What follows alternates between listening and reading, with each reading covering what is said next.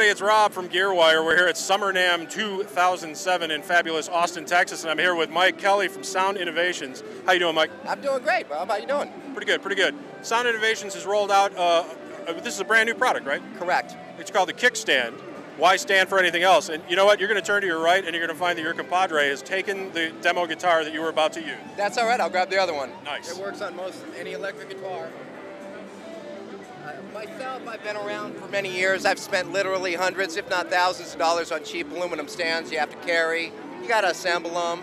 They break. You got to replace them. This is the last guitar stand you ever need.